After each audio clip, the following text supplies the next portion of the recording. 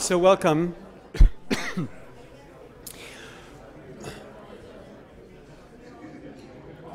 This is where everybody politely comes to a quiet repose.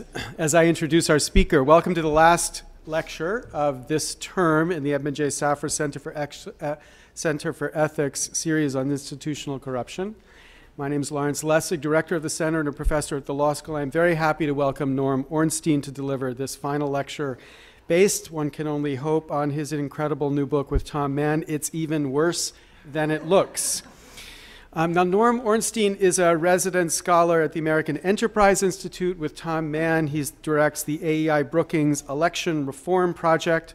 He's a graduate of the University of Michigan, receiving his PhD in 1974, and he serves on the board of Why Tuesday, a nonprofit organization pushing America to ask exactly why elections are held on Tuesday, presumably to get a different answer to that question than Tuesday provides.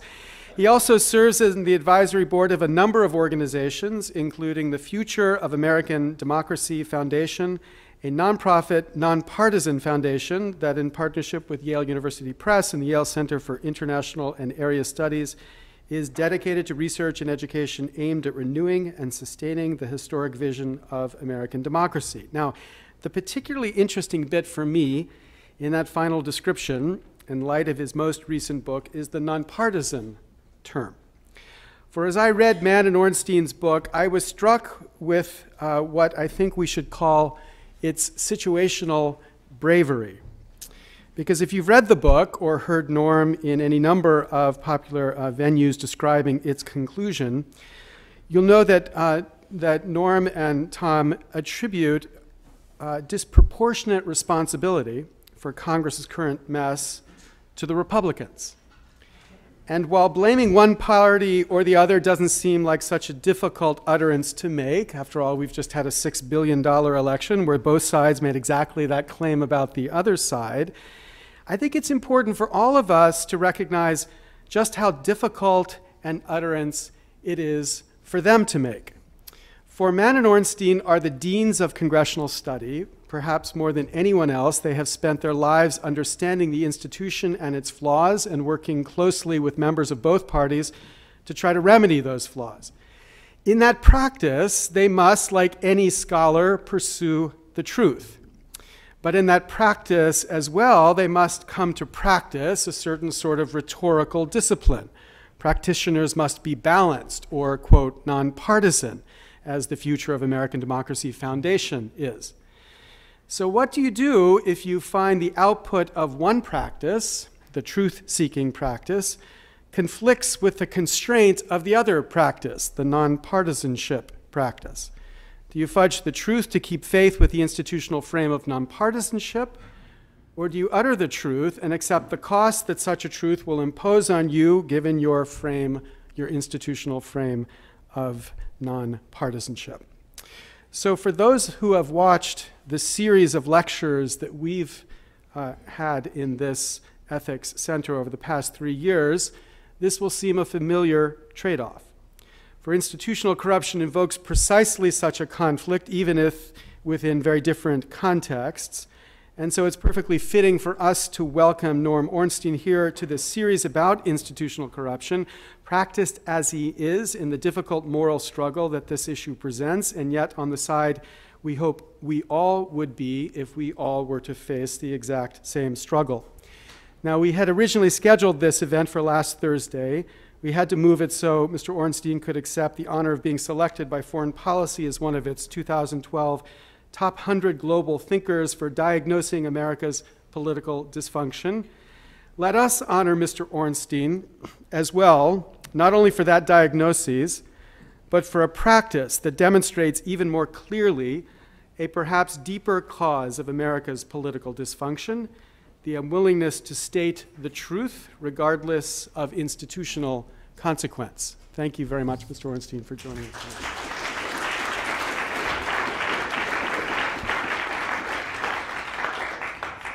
Thank you, Professor Lessig. I could listen to you introduce me all day long. And thanks for mentioning the book, which, by the way, makes a great holiday gift. And I would also plug Larry Lessig's book, Republic Lost, which is itself a brave and passionate book, which to anybody who reads it will also bring us to the barricades to try and do something about the mess we're in. We've just been through a very interesting election. We perhaps saw the bookend put on it last week as President Obama had Mitt Romney over for lunch. At the end, he suggested that they split the bill. He'd pay 47%, and Romney would pay the rest. Actually, just a couple of weeks ago, we had another seminal event. It was the 40th anniversary of Sesame Street. I called Big Bird and congratulated him. He said it was a big day, but nowhere near as big as November the 6th. He had had a near-death experience leading into the election. And another seminal event occurred just a few days ago when Florida finished its vote count. And actually, just last Thursday, they found 596 votes for Al Gore in an attic. 2 days after the election, I was in Erie, Pennsylvania, giving a lecture, and I succeeded Karl Rove, who was appropriately downcast. I said, "I've got good news for you, Karl. I've looked into it, and it turns out depression is fully covered under Obamacare, so you'll be okay." A beautiful day here. Actually, I was down south 2 days ago where it was 82 and foggy, just like Clint Eastwood. And that, of course, brings us back to one of the most interesting landmarks of the election campaign, Eastwood's appearance at the Republican convention in Tampa, which was a convention, of course, I was just reflecting back on the arc of the last year. That was a convention dominated by the weather, which has become a big topic in so many ways in this election. Hurricane Isaac at that point. The weather was severe enough and the forecast severe enough that Donald Trump canceled his ballyhooed appearance at the convention. Nobody ever talks about the good things that can come with hurricanes. But my favorite moment came when Herman Cain was interviewed about the weather, and he was asked if he remembered Katrina, and he said, "I've never met her, I don't know her, there's no proof anywhere." I went from there to Charlotte, the Democratic convention, and the highlight for me there was picking up a campaign button. I love the campaign buttons. They often signify different things. So I found a big button with a picture of Jenna Jameson on it. Now, most of you probably don't know who Jenna Jameson is. I see there's somebody who does. She is the most prominent porn star in America, and she had endorsed Mitt Romney, saying, "I'm rich, so I'm voting for Romney." And the button was "Porn Stars for Romney." And I picked up the button and I thought, the Democrats are losing the porn star vote. This never would have happened under Bill Clinton. So I like to get you laughing because it's all downhill from this point on. Let me just start with the broader observation. Tom Mann and I came to Washington together in the fall of 1969. And pretty much since that point, with brief interludes for both of us, we have been immersed in the politics and policymaking processes at both ends of Pennsylvania Avenue now for 43 years. And we've never seen it this dysfunctional. And it's been plenty dysfunctional in the past. Now, I gave the book the title, "It's Even Worse Than It Looks," because it never looks good. It's not designed to look good. The framers understood full well that the process of making policy was going to be contentious and cantankerous and at times vicious. You're bringing together people with vastly different interests from vastly different backgrounds and getting them to agree to things would not be easy. And they understood that this is in some ways a fundamental element of human nature, a challenge of human nature. Nobody likes to accept the certainty of short-term pain for the promise of long-term benefit or gain. Actually, I was reflecting on this a couple of months ago on a Sunday evening as I was preparing for my colonoscopy the next morning. And those of you who've been there know that the typical response most of the evening is to say out loud, "Why am I doing this? frequently through what is a very unpleasant evening. And of course, I did it not just because I accepted the authority of my gastroenterologist, who's a good one, but the entire scientific community that convinced me that accepting the enormous discomfort that went into this process was worth it, because it would bring benefit to me and potentially to my children by extending my life sometime down the road. It's easy to accept the authority of scientific figures. It's not easy to accept the authority of political figures. So designing a political process where people are going to be willing across disparate individuals and communities to accept those policy decisions is not an easy thing to do, and they reflected a lot on what kind of system would work best in the extended republic that they saw out there. People coming from these vastly different areas, living dramatically different lives, reflecting very different communities, but extending, this territory that was so much smaller than what we have now, but where it would take weeks to go from Boston to New York, or from New York to Philadelphia, living in remote rural areas where you might literally not see another human being for months, all the way to incredibly densely packed urban areas, and decided that the parliamentary model that they knew about just wasn't going to work in a system such as ours.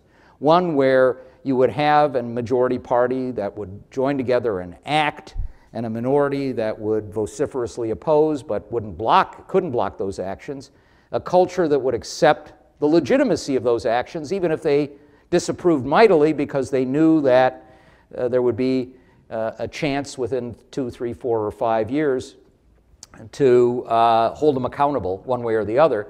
They needed something different, and they created very deliberately a Congress, which comes from the Latin word meaning to come together, and not a parliament, which comes from the French word meaning to speak. In a parliamentary system, the parliament is really the agent of the government. They thought we need to bring people from these disparate areas together to meet face to face, debate, deliberate, put yourselves in others' shoes, and over a period of time come to some kind of consensus. But that was not going to be an easy thing to do. And through the 43 years that we have been in Washington and experiencing this process, it is something that was maddening at times and frustrating at other times, and never pretty along the way. But this is simply worse. It's worse than going through the agonies of the Vietnam War with a deeply divided political arena and a deeply divided country. Worse than going through the impeachment of Richard Nixon. And for those who were around at that time and who then saw the relative indifference when we went through the impeachment with Bill Clinton, we had no idea whether the Republic would survive that first impeachment, whether there would be a coup, what would happen. Getting through it, as we did, in the end, because you had members of both parties come together and convince the president to step aside before it all came apart, actually ironically made it that much easier to do it again a little bit later in the future. Those were tough times.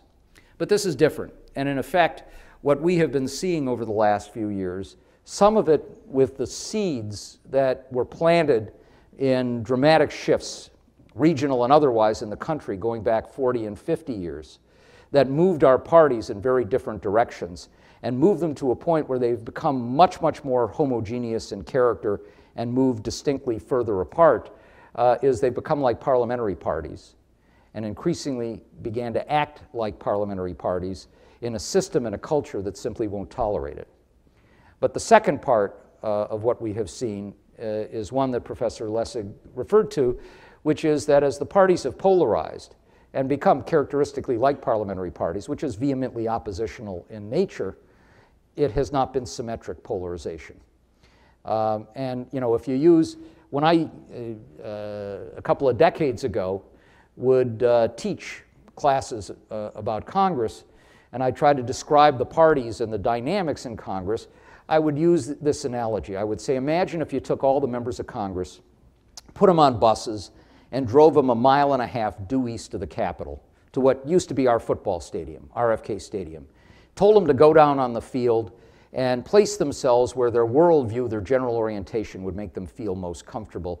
and we went up to the press box and looked down, we would see a visual representation of the bell curve, a normal distribution. The vast majority of members congregated somewhere near the midfield stripe, a lot of admixture between the two. But if you did that now, performed the same exercise, repainted the football lines on the field before you took them over to RFK, from the press box, you would see on one side of the field Democrats with a handful near the midfield area, quite a lot around the 30 or 25-yard line, a few moving down towards the end of the field, and the Republicans almost all behind their own goalpost, with not a few floating in the Anacostia River nearby. And it's a very real change. When we sat down to write this book, as Larry said, that's not an easy thing to point out in a lot of ways. And one of the things that's interesting is that in all of the wonderful political science work that's been done in mapping ideology and polarization in Congress, and you look at all that's been written about it, they don't mention parties. They don't talk about these differences because it's not polite, and it's a little tricky to do that. So when we set about to write this book, and the motivation for the book was an editor named Tim Bartlett, who I just see is here, who had worked on the previous book that we'd done, The Broken Branch, and said it was time to do a book, and we thought, we have the time for it, and we decided we had something that needed to be said, and that, well, you know, a little self-serving, I'll put it, we had built political capital, or capital up, intellectual capital, over 40 plus years as being people who cared about the political process in Congress, called it as we saw them. We had no ideological agenda, we had no partisan agenda. We cast blame where it was deserved and gave praise where it was deserved. And what's the capital for if not to spend it? When the problems are getting much more severe in terms of being able to get out of the boxes that we're in, and the larger problems facing the society, policy problems and social problems, short and long term, are growing more acute. And the mismatch now was just not working and wasn't going to work. And frankly, we also were motivated to do it because of a frustration that I will tell you continues with modest abatement since this book came out, with a press corps that has, for a variety of reasons, deeply inculcated into its own norms the idea of false equivalence, and that every story has to be on the one hand, on the other hand, or they all do it, or just simply the broader notion, our job is to report both sides of the story. And on television, where for an even longer period of time, it has been that we want our viewers to see this as being like the law, where you have advocates for each side and our viewers are the jury and they can determine the truth.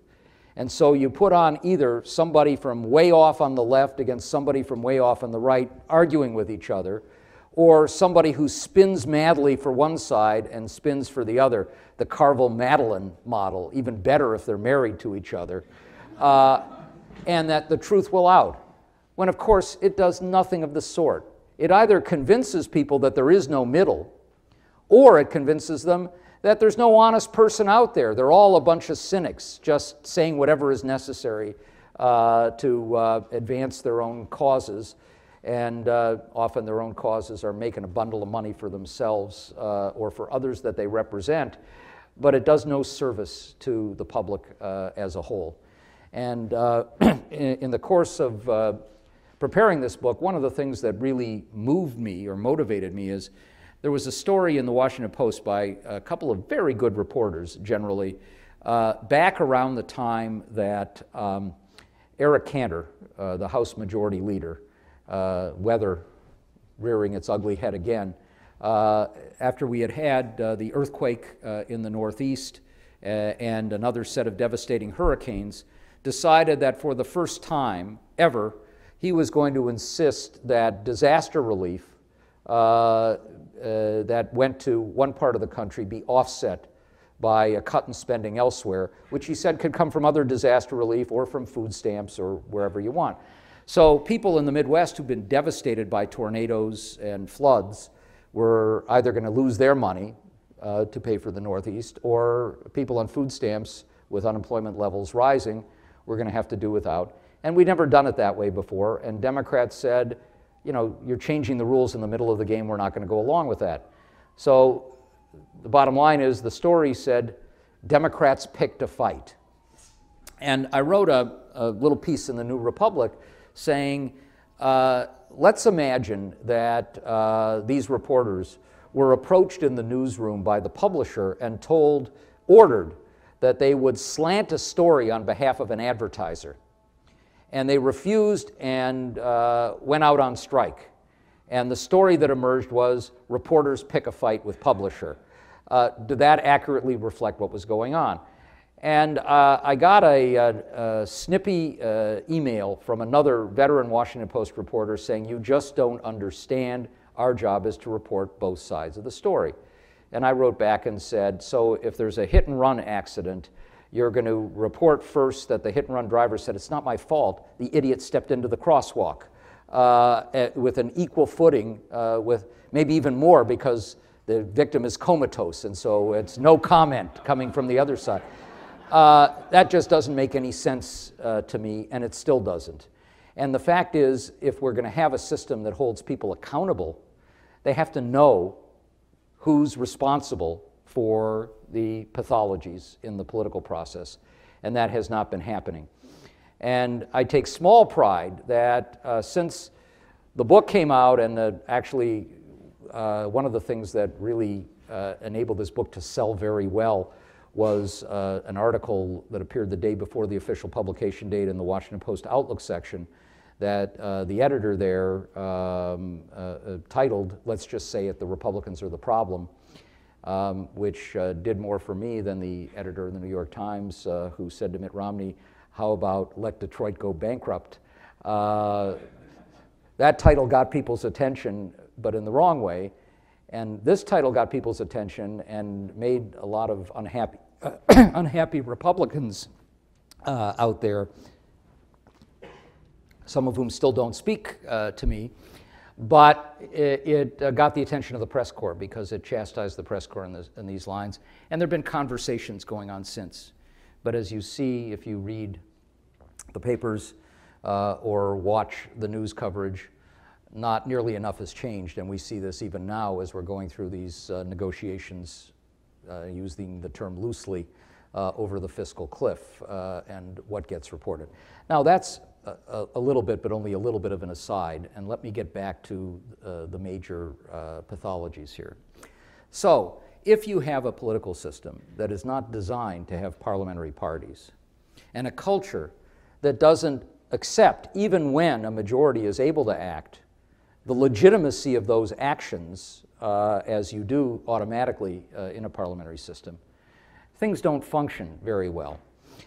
We began to see this operate in the first 2 years of the Clinton administration, when Newt Gingrich engineered it so that Republicans would vote in unison against the Clinton initiatives. And it worked like a charm with the midterm elections in 1994. In this instance, Clinton had robust majorities of his own party in both houses of Congress, but after 38 years consecutive in the majority, they didn't listen to presidents. Their majority they saw was permanent. Presidents come and go, whatever the party may be. He couldn't keep his own party together in the face of unified Republican opposition, parliamentary minority opposition, and it took him 8 months to get his economic plan passed by one vote in each house.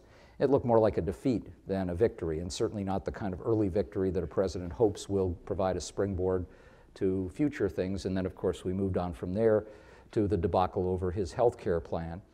And Republicans swept into majorities in both houses as a consequence of that.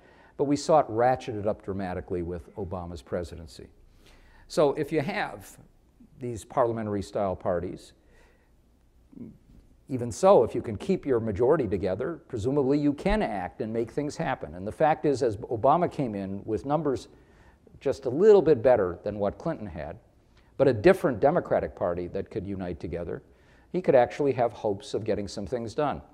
But something else changed from the Clinton years that added to the difficulties in the system, and that was it was no longer enough to have unified majorities in the House and Senate with a president. You needed 60 votes for everything in the Senate.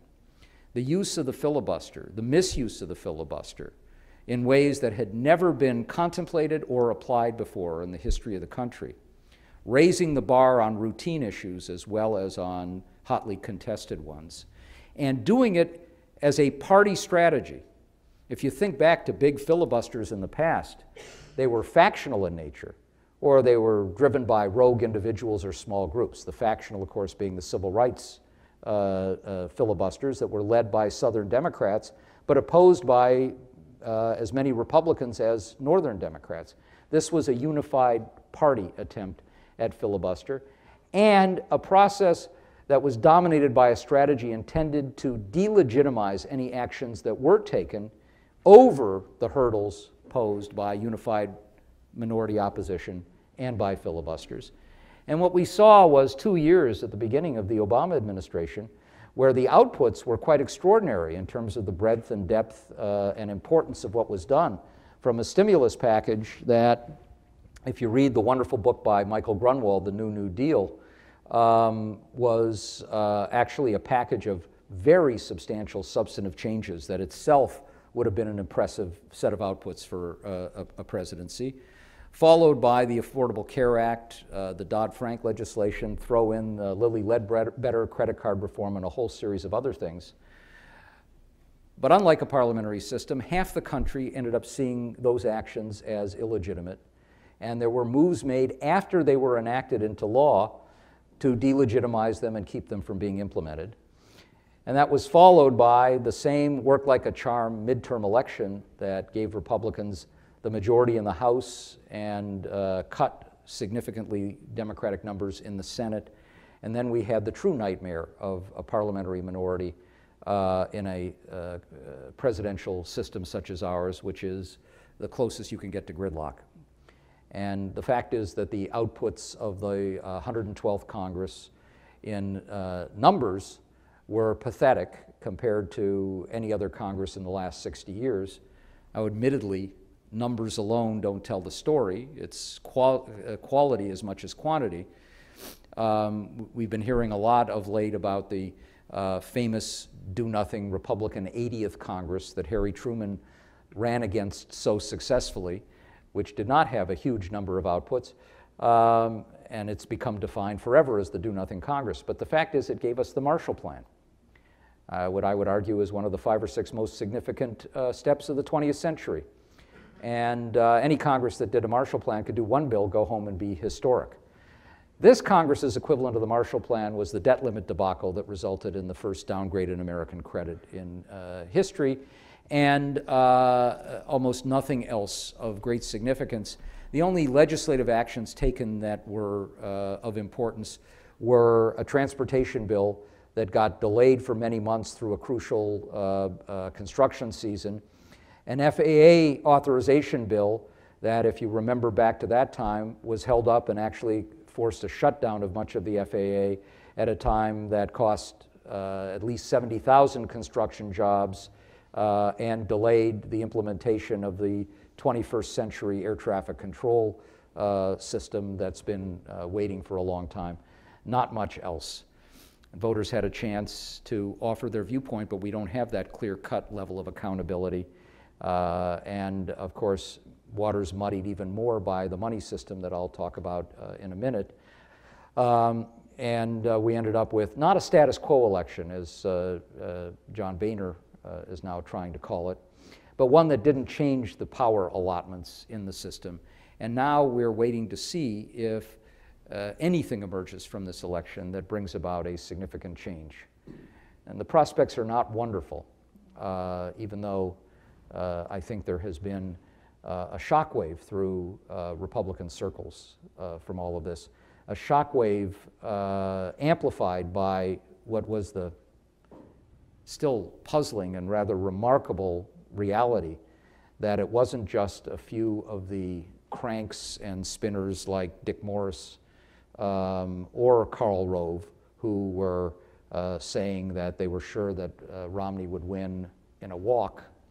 And as Dick Morris admitted later, he didn't really believe it. He was just saying it because his team was demoralized and he wanted to perk him up. So the independent analyst talked about his team. But it was also something that was believed by Romney's own pollsters and his consultants and Romney himself right up until fairly late onto election eve. If you go into an election thinking, you know, the odds may be stacked a little bit against us, it's an incumbent president, country's pretty evenly divided, we could lose this thing, we might win, that's one thing. If you're sure you're going to win, and you not only lose, but lose pretty handily, you got to start to think about what's been going on here. And there is some rethinking going on, and there are some people in Republican and conservative ranks, people like Ramesh Ponnuru of National Review, who are now saying it's not just one little problem. It's not just, as Sean Hannity or Charles Krauthammer have said, you know, all we got to do is get an immigration bill through. Change amnesty from a 4-letter word to a 7-letter word, flip that switch, and we don't have to do anything else. But something more fundamental is going on here. But it's fairly clear that that ferment occupies a tiny corner of the intellectual right and has had almost no impact on the politicians on the ground or anywhere else. And you see now, as we go through these torturous negotiations over the fiscal cliff and the larger questions that we have to deal with on our debt problems looking down the road, and about the role of government. And you see in the last few days, after a few people seemingly courageously stepped up and said, I'm more committed to the future of the country than to what Grover Norquist said. That was Saxby Chambliss, who the next day got on the phone for a long conversation with Grover Norquist, which he very nicely offered a transcript afterwards, in which groveling ensued, shall we say. And the same is true of others. And the fact is, if you're faced with the prospect as a member of Congress that if you lift your head out of the foxhole, the Club for Growth has a $3 million bounty waiting to put down for anybody who will shoot your head off. Or if you are in the Senate, far more than that. And they've already indicated that Lindsey Graham is their #1 target, whatever it takes to knock him off. Saxby Chambliss up in the same year. And Mitch McConnell and John Cornyn, the #1 and #2 Republican leaders, also facing the prospect of primaries. And an election system in which the money that can be thrown in to defeat you in a primary, in an election process where a sliver of voters will turn out and make that difference.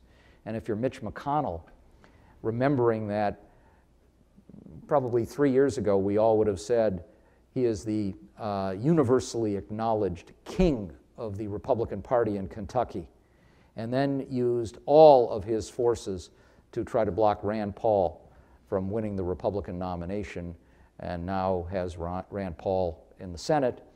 And if you're John Cornyn, as you sat there and watched as the very conservative and most powerful political figure in the state, perhaps, David Dewhurst, the lieutenant governor, ran for the Senate and was challenged by Ted Cruz as being too moderate, and you just sat by and watched while Ted Cruz stomped Dewhurst from one end of the state to the other, being an establishment Republican in Texas may not serve you too well either. It's going to be an uphill battle to try and move just in this one area to get a resolution that's a reasonably good one and then move on. Eventually something will happen, but it reminds us that one election in this process, even looking at the last 3 before this, 3 waves in a row before we hit this, have not been enough to leach the pathologies out of the system. And indeed, in some respects, they're going to get worse before they get better. And even if you have leaders who'd like to move a little bit in the opposite direction, you can see how difficult that is. When John Boehner first knew he was going to become Speaker and choked up immediately because he didn't actually really think that could happen. You may recall that the first speech he gave was to his colleagues, especially the new ones coming in 2010, and he said, you know, we're going to be in the majority. We're going to share some of the responsibility for governing. That means we got to be grown-ups. We're going to have to swallow hard and do some things we don't want to do. And that starts with the debt limit. Nobody wants to vote for it, but now we got to suck it up. And of course, you saw what happened. And now you see what happens to leaders in this system as we approach another debt limit vote. And the first thing John Boehner said before the election was, well, we're going to use this as another hostage-taking opportunity. So he's gone from being the grown-up to being the one to boil the oil and grab the tar and feathers to try and bring about bad things in the political arena, because the leadership now consists of looking where the mob is going and trying to run a little bit faster to get out in front of them. So this is not a good way to run a political system. It's not a good way to deal with immediate crises. It is not a good way to deal with some of the larger problems that we face. And basically what's happened is that tribalism has overtaken simple partisanship. That ideological differences, sharp as they are in most of these instances fairly easy to bring together with pragmatic solutions. You could see with the fiscal cliff when every group that spans the spectrum, from Simpson Bowles to Rivlin Domenici to the Gang of Six, comes up with the same template, but you can't reach that template. And where we had bipartisan efforts on immigration, on a whole range of issues, becomes tribal when you say, if you're for it, we're against it, even if we were for it yesterday. Let me just mention an example or two, and then I want to turn to, for a few minutes, to some of the ways we might deal with this. I'll just give one example.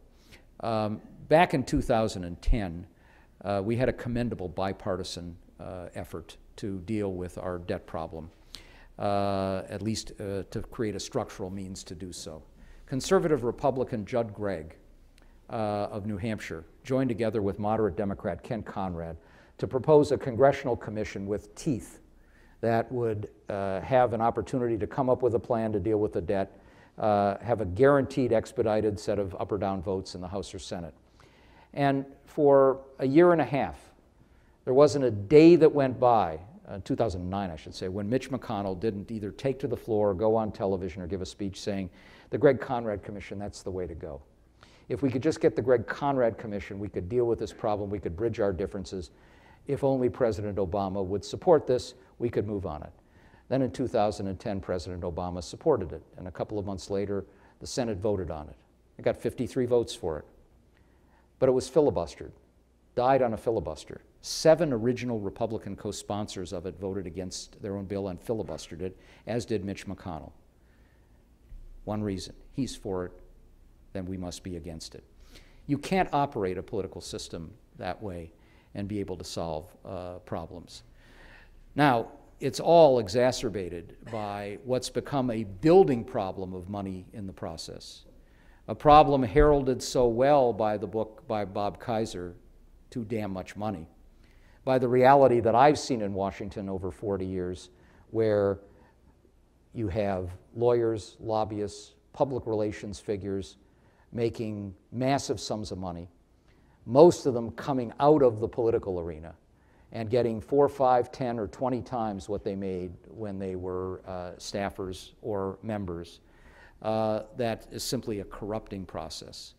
And then when you look at what's happened with the campaign system, as politics have become more tribal, as the permanent campaign has taken over, and what's been unleashed not just by Citizens United, but by the pathologies of the Federal Election Commission, the failures of the Internal Revenue Service, and the decisions made since Citizens United, the progeny that have come out, like Speech Now, is a system where even if we began to find ways to get different people coming into the process, a different mindset, there is so much out there that pulls them in a different direction. And Professor Lessig is right that whatever else we do, whatever structural changes we manage to find, whether they are ways of enlarging the electorate to move this process from having the overweening influence of a small number of those at the extremes, and we have all kinds of suggestions for doing that, or overcoming by a rules change the way the filibuster is now being used. It's not really a rules problem. The rule has been the same since 1975. It's the practice over the last 5 years. But you're not going to change the culture that brings about that practice without changing the rules. If all of those things are done and we don't do anything about money in the system, we're still going to have a very, very sick process that will leave us hampered in any ability that we have to move forward in the nation as a whole. And I would just end by saying I'm less troubled by what this means in a presidential election process. As we saw this last time, presidential candidates, for the most part, can take care of themselves. They have enough resources, there's enough public attention focused on them. It matters more when you get to the Senate and the House, but matters even more when you start to move down to the state level. And we've seen in the last couple of months, last few months, just before the election, I spoke in Kansas. The Koch brothers bought Kansas for about $3 million. They went into primaries and basically knocked out all the moderate Republicans so that Governor Brownback could have a majority of people who are now going to give us, in Newt Gingrich's term, right-wing social experimentation in the state.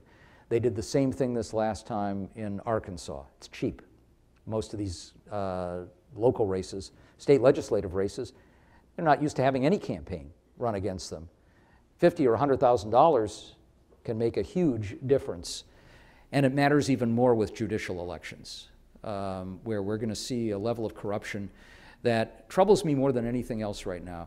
You look at the Arab Spring, you look at what happened in Eastern Europe, you look at China and all around the world, nothing is more fundamental to a democratic political process than an independent judiciary.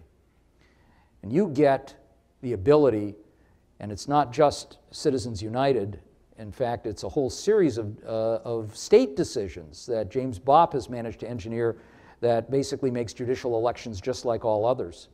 All this money coming in, and where is a judge going to raise money?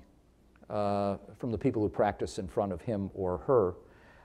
And if you know that somebody may be coming after you with millions of dollars, whether it's a retention election just to knock you out, or a contest, because of a decision you are about to make, you may think twice about the decision that you're making. This is a completely unhealthy process.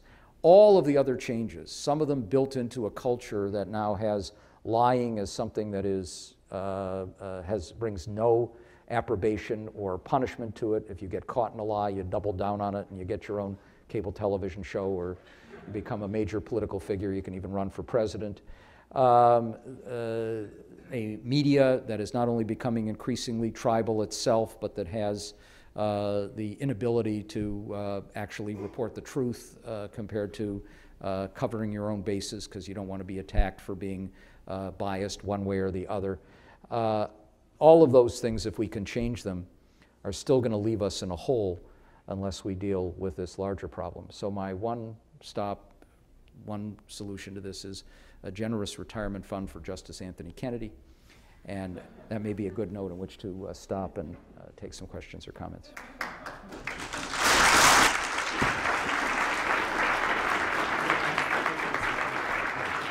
So this is going to be slightly different from our ordinary practice because Norm's going to control his own cue, but we'll be taking questions for about half an hour.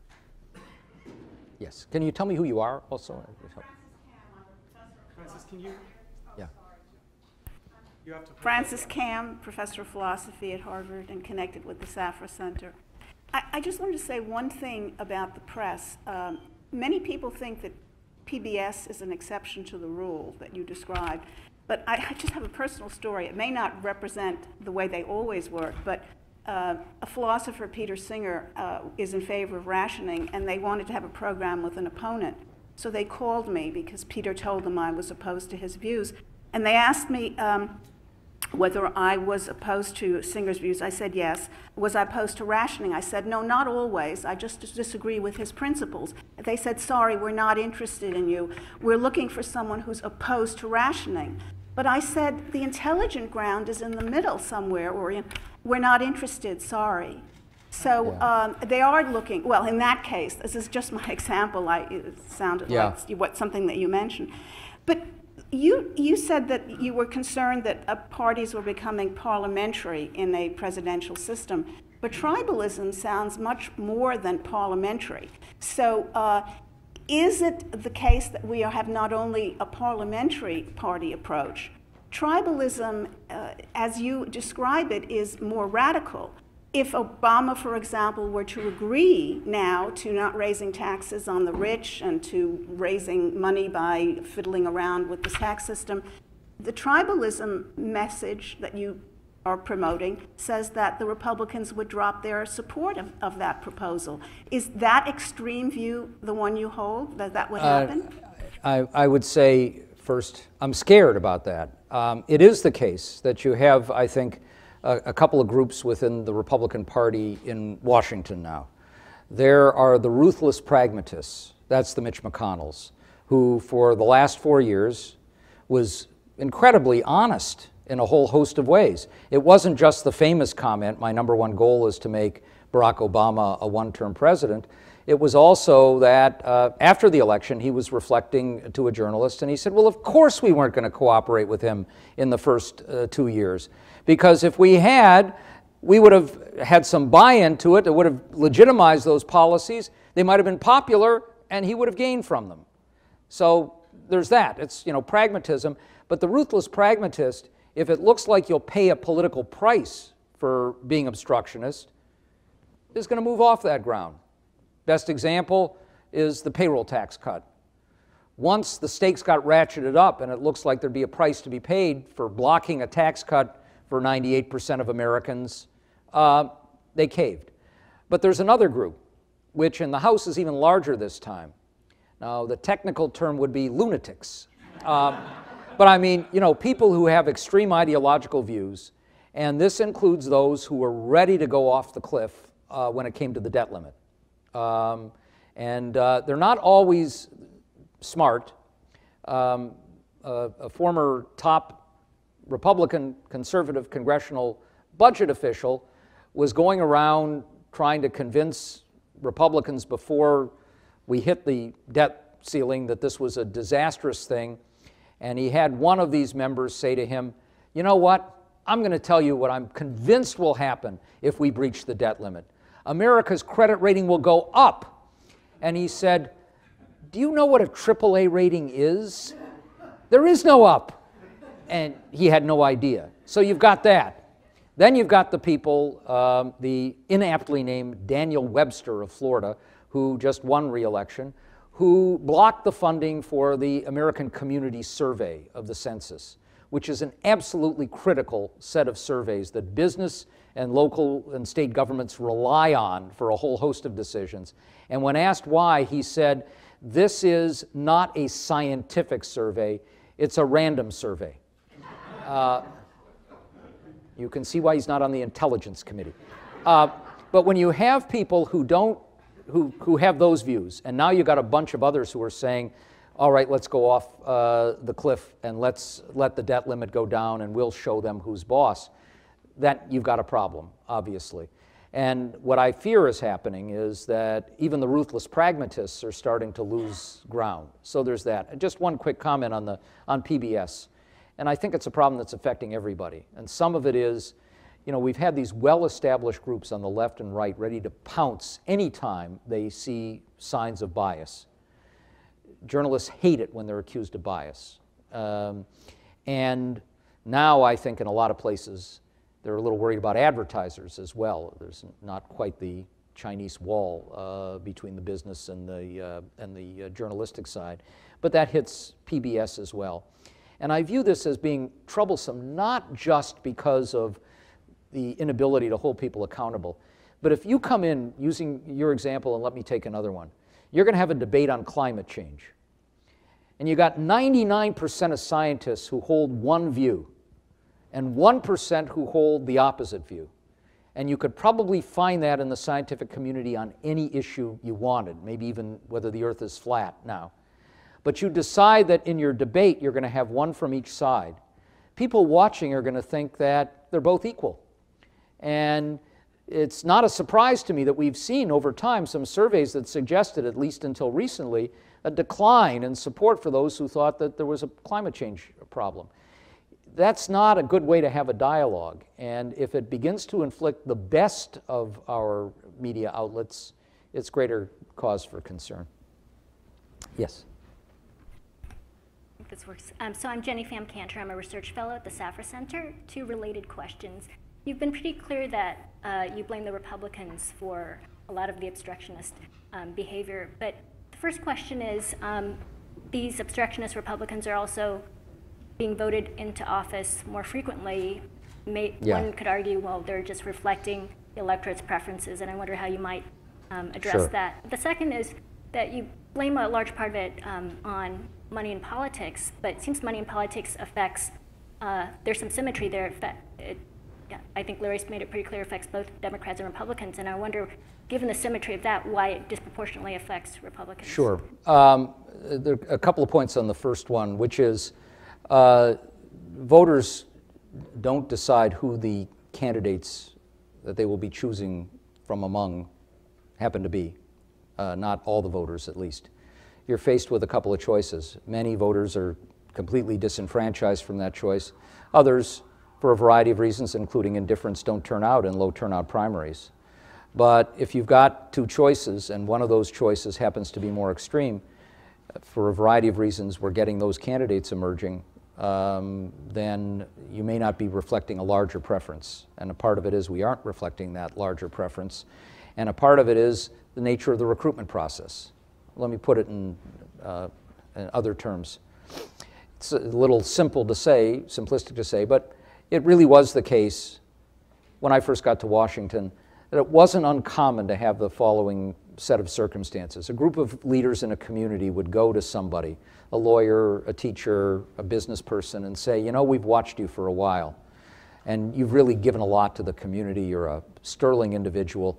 Now it's time to give something back in terms of public service. We'd like you to run for Congress. And you'd get some of those people who would run and would win. Now imagine how it would work now.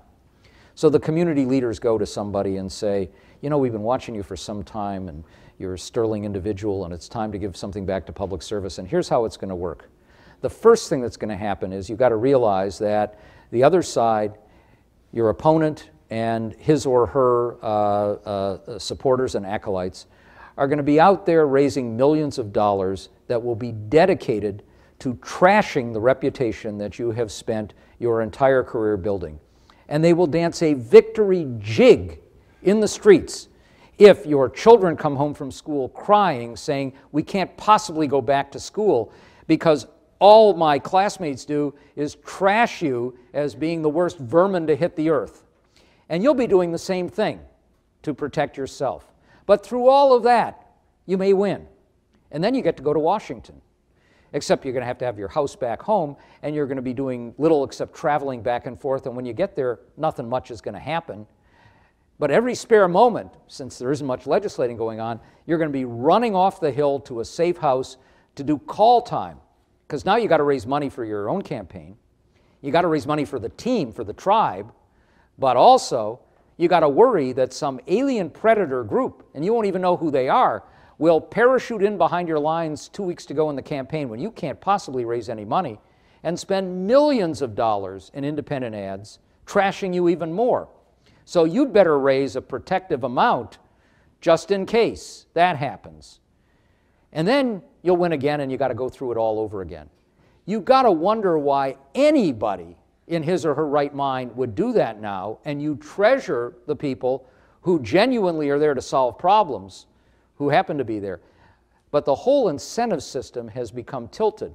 So frankly, if you're on an ideological crusade, or if your ambitions are such that you figure if I get there, I got to springboard to something that'll make me a whole lot more money or get me my own cable television show later on, it's not too difficult to find those people.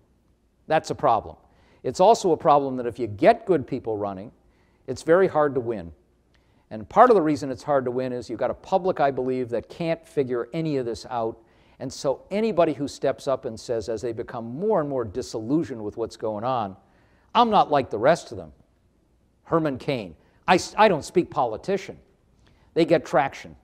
And what we're doing with that is even leaching out the politicians, which is what we want, like the framers, and bringing in people who have simplistic solutions and who say, I know how to deal with this. I got the answers here. Never mind all this stuff. We draw the lines in the dust. It's black and white. It's simple. You cut spending. You cut taxes. Everything is fine. So it is a more complicated problem.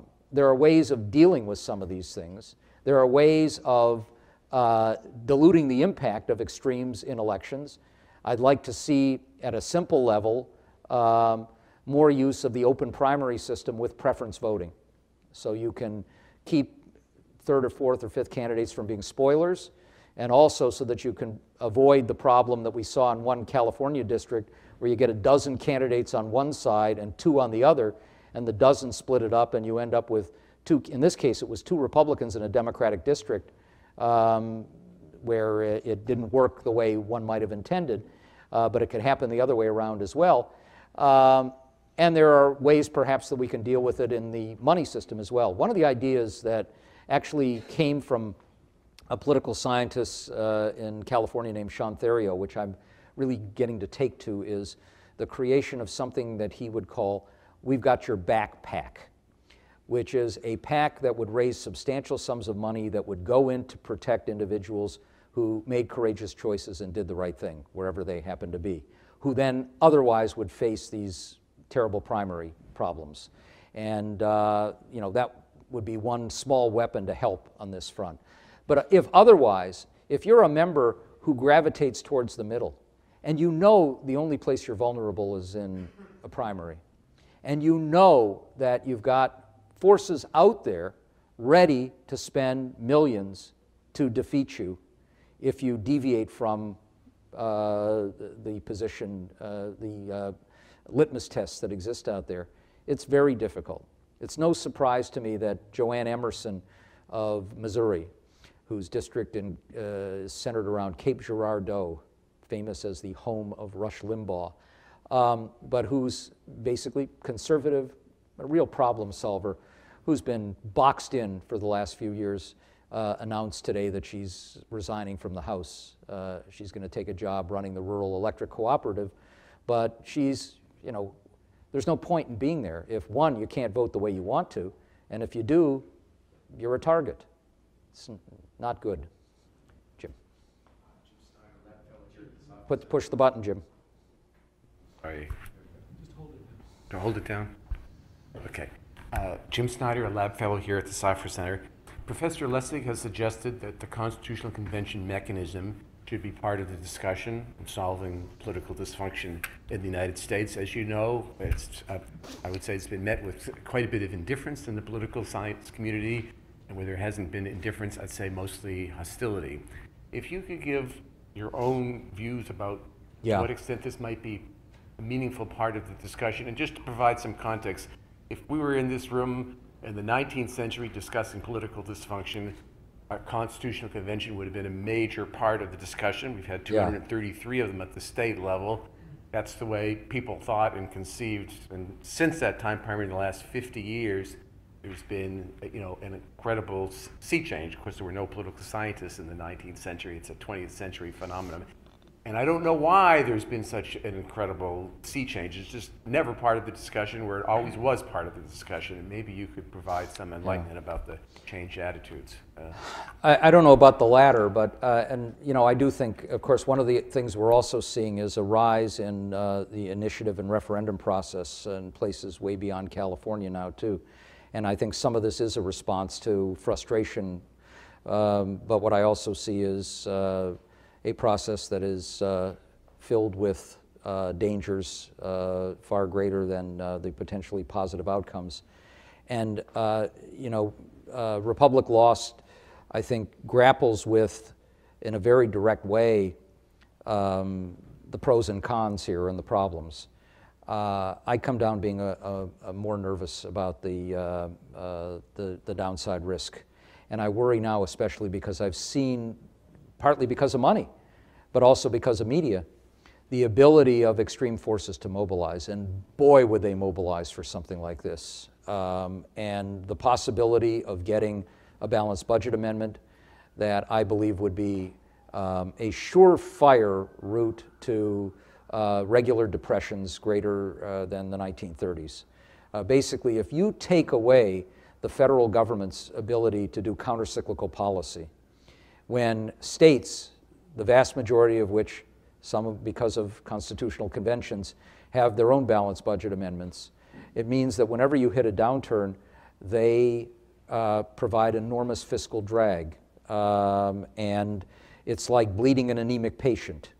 And I don't know how many of you saw, if you haven't, go to YouTube.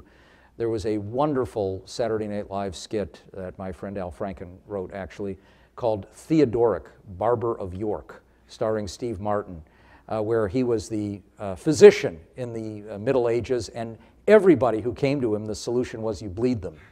And the more he bled them, whether they had broken legs and arms severed or other problems, the paler they got, and so obviously they needed more bleeding. And then they would die. And at the end of it, he said, you know, maybe all of this is wrong. Maybe in some future generations, science will prove that this is an absolutely destructive thing to do. Nah. And then he went off. Well, if you don't allow the federal government to provide a counter to that fiscal drag, every time there's a downturn, you'll go right into the toilet. And I can see that being the first thing that comes forward. Tax limitation amendments even beyond that, which are now hamstringing Colorado even as they've hamstrung California. Not to mention very possibly crazy things in the political arena. So I worry about that. You know, if the people in this room could be the delegates to a constitutional convention, fine. But when I think about forces on both sides, but in particular now, because of the mobilization that you could see from Fox News and talk radio all the way over to the Koch brothers, who would be delighted to put $5 billion into making sure that they could tilt the Constitutional Convention their way, it scares me a little bit. It scares me more than a little bit. So I do believe that in the absence of a change in the Supreme Court, that the things that we want to do to deal with the campaign finance element of the money system, and keep in mind that's different from the larger question of what happens when somebody making $50,000 a year as a staffer is approached by a former colleague who's now making $350,000 a year as a lobbyist, who comes in and says, you know, I've got my eye on you. We'd love to have you join us at some point. In the meantime, I've got this client who really wants to see your boss. And your response otherwise would be, get the hell out of my office. I'm not going to have that sleazebag come in. And instead it's, well, I'm sure we can make time for it. That sort of thing, combined with the person who comes in and says, you know, I'm working with Americans for a Better America. And, you know, they got more money than God, and they really want this amendment. And I don't know what they'll do if somebody doesn't support them, but $20 million in the final weeks of a campaign wouldn't faze them at all. And they leave, and the members thinking, it's just one little amendment. All of those things that happen, I don't know how you change it without the Supreme Court being changed. And it may be that the only way you can ultimately change it is through a constitutional amendment. And it may be that the only way you could get that done is through a convention. But I'm not yet at the point where I'm willing to take the risk. Yes. Hi, I'm Sharon Huckle. I'm a registered nurse from Boston. And what would you do about the filibuster? And do you think it would help if somebody in a powerful position created a clearer vision of good government and wise regulation? And who would that be? Yes, in answer to the latter question. On the filibuster, I'll go back and just say, you know, it hasn't changed since 1975. The way it was changed in 1975 is interesting. Nelson Rockefeller was Vice President of the United States, and at the beginning of the Congress, he sent shockwaves. Nobody saw it coming. And he said that he ruled that the Senate was not a continuing body, which meant that it could create new rules at the beginning of the new Congress by majority vote. Otherwise, what had been the underlying principle of the Senate was because 2/3 of the members continue, they're not up for election. In theory, you can't have the entire place change from one election to the next, that its rules continued in place, and there was the catch-22, that the rules required 2/3 to overcome a filibuster if you wanted to change the rules. So he said it could be done by simple majority, and the Senate said, whoa, time out. And the leaders got together. Robert Byrd wanted to change the rules, and the Republicans at that point did not want to have this principle done by their own vice president become institutionalized, so they compromised. And the compromise was they changed, fundamentally, they changed the threshold of overcoming the filibuster, invoking cloture, from 2/3 of those present and voting on bills or nominations, not on the rules changes themselves, down to 3/5 of the Senate. Now, you could look at that and say, okay, so they've lowered the threshold. Fact is, they created an enormous complication in this process, because by making it 3/5 of the entire Senate, what they were doing was putting the burden on the majority to come up with 60 votes out of 100 if everybody was there. If it's a present and voting standard, let's say you decide that you're going to bring everything to a halt and go round the clock, then the minority has to stay there. They got to be very close by, because otherwise, let's say they decide to go away for the weekend and keep just a couple of people on hand to block anything bad from happening, and to force the majority to stay there by just saying there's no quorum here. If they go away and there are 60 senators left, if it's a present and voting standard, 2/3 present and voting, 40 senators can invoke cloture and stop debate and keep it going. By moving that standard, it didn't have a huge impact. It helped a little bit for a short while. But as the culture changed and the filibuster began to be used not as it had usually been done in the past, rarely by a minority party or partisan or otherwise that felt intensely about an issue of some national significance, ready to sacrifice a lot to dramatize the issue and get the public on their side and mobilize, but it became a weapon of obstruction.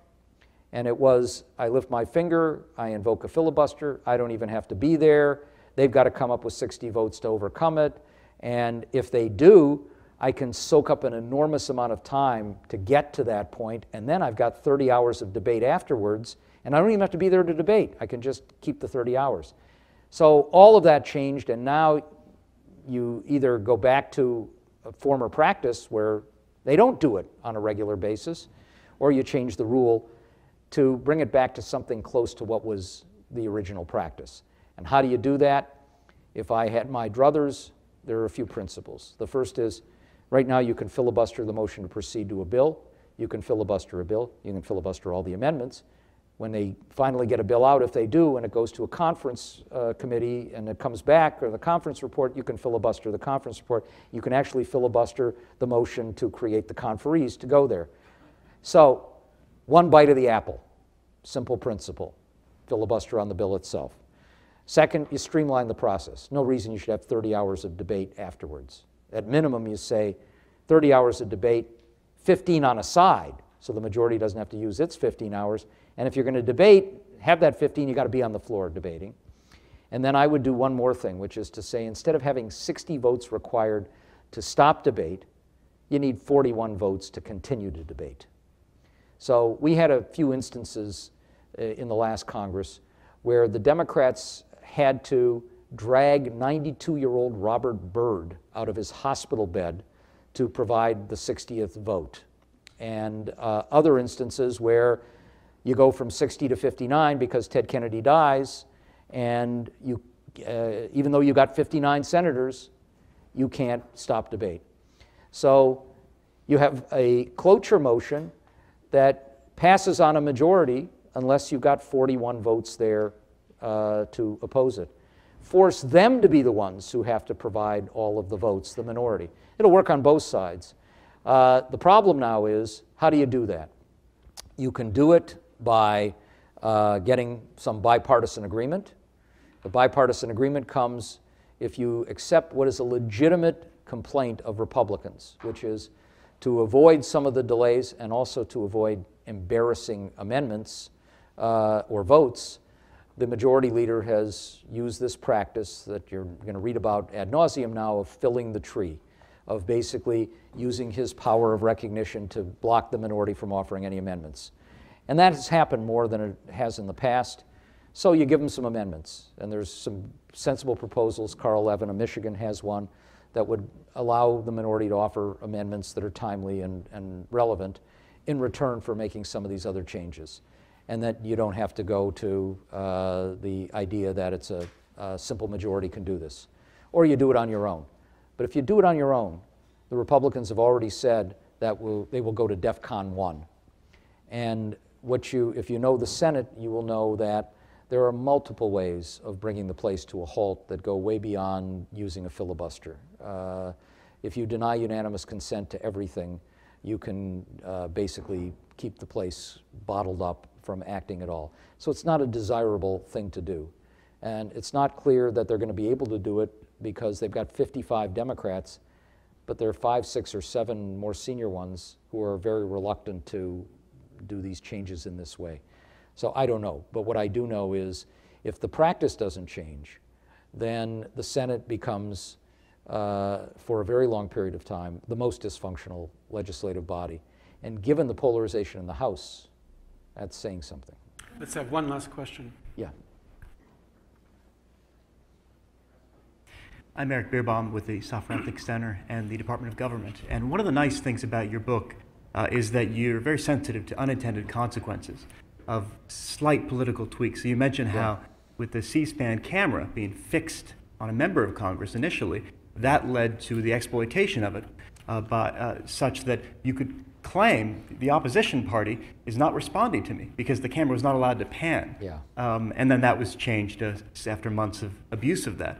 And I wonder, even in the principles you just described, whether there's similar kinds of unintended consequences that you might imagine. So one might be where you can imagine a party using this tool, as you said, to shut down the Senate using much more boring techniques than the filibuster, but requiring the physical presence in particular of a member. Combine that with C-SPAN and cable news, and can you imagine a scenario where we create heroes out of those who stay up all night filibustering, and that it actually cycles out of control in ways that weren't possible back when Mr. Smith Goes to Washington, when that was in place. So is that a concern you have? Yeah, it is, although, of course, partly what's interesting here is that back in the 50s, when the filibusters that we know about most, the civil rights ones occurred, the Southern Democrats wanted to bring the Senate to a halt and have it go round the clock because they wanted to debate. They wanted to show their constituents that they would do anything to preserve their way of life. And I remember having a number of conversations with Strom Thurmond where he would go off and talk at length about his famous 24-hour record filibuster and about how opponents would keep coming up to him and offering him orange juice or water, and how he had to resist. And then he would wink and say, of course, I had other ways of being able to stay on the floor for 24 hours. And I would say, enough, too much information here. And you just want to get out of the room anyhow. But that's different from what we have now. And what you have now is people who don't want their fingerprints over what's been going on.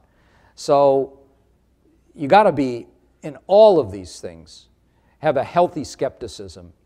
Structural reforms almost always bring unintended consequences. Sometimes they can be terribly negative, sometimes not. And another sense, healthy sense here, that our problems right now, and the filibuster rule, I think, is a good example, show that these are not just structural problems. Changing the structures doesn't automatically give you what you're looking for. If the culture is different. And a part of my deep concern now is I don't know how to change some of these elements in the culture. I mean, one of the things that we grapple with in the book actually is using public media to try and recreate a public square. You can get very rosy and too rosy about the way it was when we grew up, where you had 3 networks and 90% of people got their news from a small number of sources and a couple of newspapers that were healthy in a city, because you had a small group of opinion leaders who decided what would be debated, and there were some issues that were off the table entirely. But you had a public that shared a common set of facts, and then you could get into the messy decisions and discussions and deliberation and debate over how you would resolve those.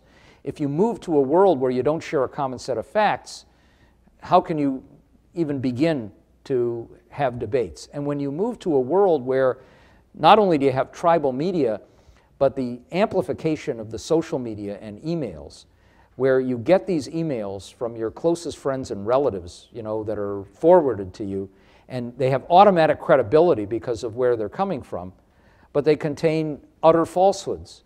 And some of you, I'm sure, have had the same experience. I can't tell you how many smart people, forward these things to me and say, I never realized that this was the case, that members of Congress get full pensions the day they enter office for the rest of their lives and have completely paid for gold-plated health care, and their kids and their staffers get all their student loans forgiven, and on and on and on. And I would write back and say, well, you know why you never realized it could be like that? Because it's a bunch of lies. And here's what the fact checkers have said. The fact checkers do it one day, and the email may disappear for a few weeks, and then it comes back and gets sent to another several million people. And if people start to believe it, nothing will shake them from that. I don't know how you deal with that in a world where all the financial models are there. If Rush Limbaugh tomorrow said, I've changed my mind, can't we all just get along? I mean, actually, I've taken a look at Barack Obama. I may not agree with a lot of his things, but this is a terrific guy. He's a patriotic American. He just wants to solve the problems, and we can have a dialogue here. There goes $50 million a year, because all the people listening to him are going to find someplace else giving them what they're looking for. And the same is true of Fox News. Change the message. 2 days later, Wolf News comes up, some other cable channel, maybe ESPN 32 becomes Wolf News that has that message, and 2.5 million people gravitate over there. So I'm not sure how you change some of that stuff. All I know is we do what we can do. And we've got great ideas, I think, out there. And I also think we have to, starting with the president being an opinion leader in these areas, I really think we have to have a larger dialogue. I believe you have a country where the overwhelming majority of people don't know what's wrong, but they know it's wrong. They know this is not the way it's supposed to be. And they know that if we continue down this road, we may be screwing ourselves and future generations. And getting them beyond the kind of focus that we get even with books that sell a large number of copies but that hit only a sliver of people, and getting people to think about why having I don't worry about $6 billion spent in an election. I worry about where that's coming from and what it's being leveraged for. But getting people to understand that this is a problem, and it's not just a problem for us, it's a problem for them, that is critical in beginning to change things. And maybe over time you can nudge it away from some of the pathologies in the culture, and maybe you can even create some sense that if you lie, there's a price to be paid for it. Thank you for your attention.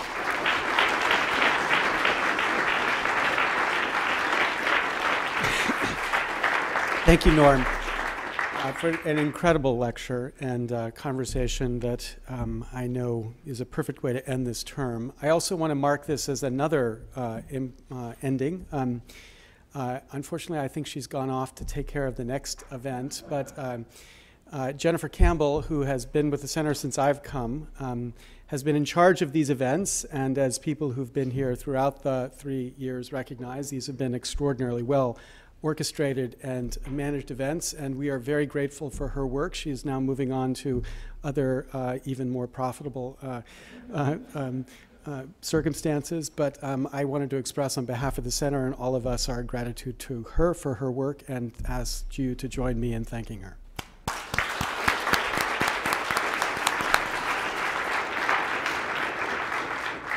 Thank you. Thank you.